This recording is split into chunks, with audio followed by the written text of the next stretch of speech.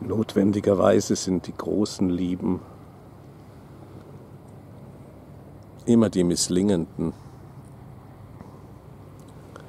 die melancholischen, die die Wunden des Scheiterns schlagen, die niemals vollständig vernarben.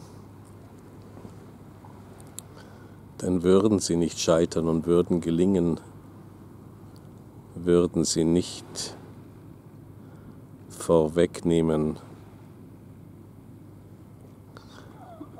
die Liebe, die das Wandern liebt, von einem zu dem anderen, genauso wie das Leben das Wandern liebt, von einem zu dem anderen.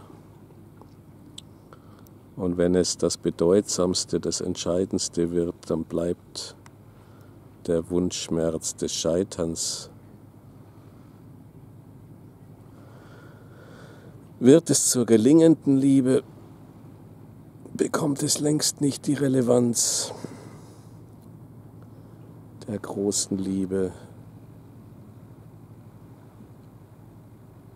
die ja nichts anderes nachahmt als die Bewegung des Lebens. Die Liebe liebt das Wandern, Gott hat sie so gemacht.